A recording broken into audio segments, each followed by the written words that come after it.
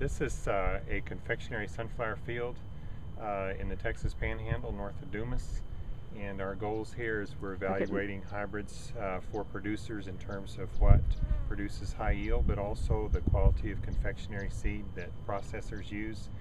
And it's quite popular with a lot of folks, the chewing sunflower seeds, which a lot of people use.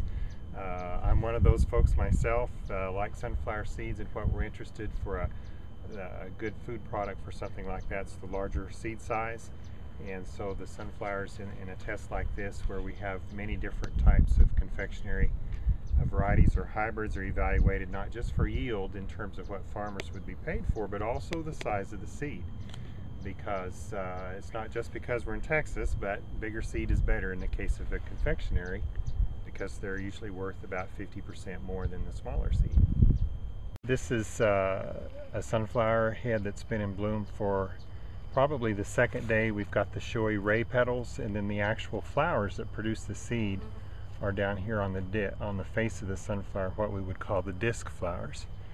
And it's always fascinating to look at the pattern with the way the seeds are arranged on the head. And equally interesting to a lot of folks is how sunflowers usually, especially as they get to this stage, they face east. It doesn't matter where they're at, they face east. It's called nutation in sunflower, but that is just a pattern in a lot of these sunflowers.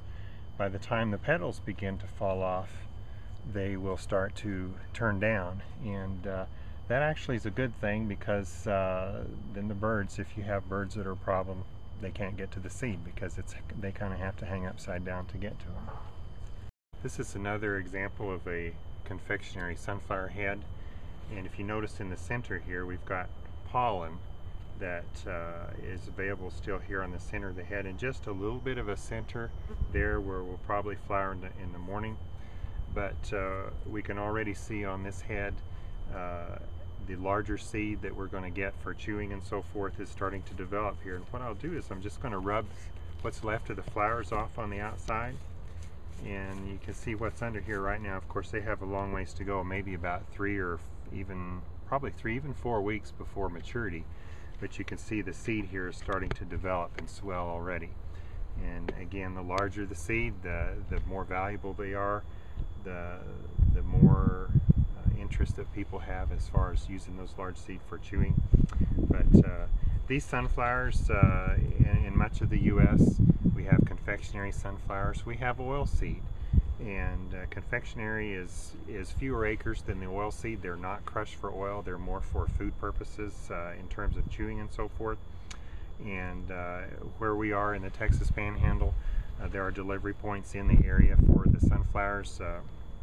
Harvesters usually have a special attachment for their combine that's adapted for sunflower harvest, so that they can do a better job.